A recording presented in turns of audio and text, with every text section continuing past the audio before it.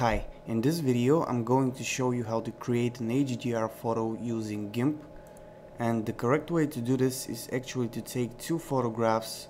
In one of the photos you need to expose the sky, and the other one you need to expose the land or ocean, sea, anything that's on the land, and then you need to blend the two images together using the same trick that I'm going to show you later in this video. But in this video I'm actually going to use just one photograph and I'm going to fake this effect. So let's get started, and as you can see here I've opened this image, and this is a good image to start with because we have the land here is very well exposed, but also we have enough detail in the sky to achieve the effect that we want to achieve.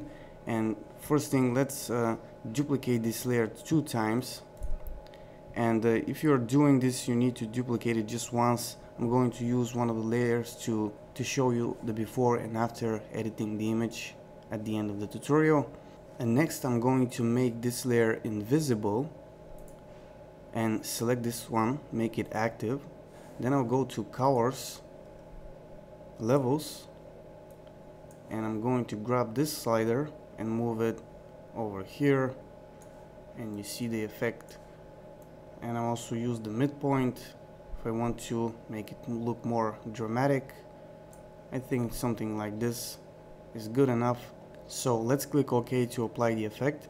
Then make this layer visible and also active. Then right click and add a layer mask. Just click add, then go to the blend tool and just make sure you have selected the layer mask first, and then click and drag like this to apply this effect.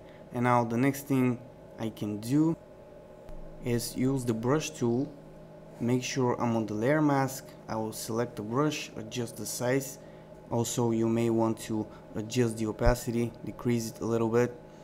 And with the black color I want to paint on the sky to increase the effect, to uncover the image below, which is this image. And then I can click on this option, and this way I'll be painting with white color, and in this case I want to be painting on the land, and this will basically uncover the original image. So if you want to do this additional editing you can do that, but be careful here where the sky and the land meet. You need to be careful. You need to paint with brushes with more fuzziness and also lower opacity to make sure you get smooth transition between the sky and the land.